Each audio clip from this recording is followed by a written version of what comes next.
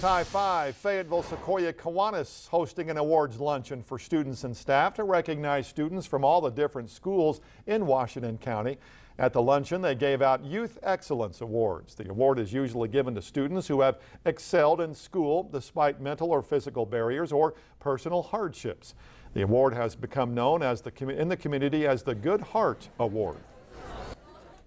These kids are inspiring their fellow students and inspiring the people around them to be better and to do better and to volunteer and to overcome those disabilities, and both mentally and physically, that kids nowadays have to face that maybe you and I didn't. This marks the 29th year the club has actually hosted this luncheon. Garrett's back with a final check of that forecast right after this.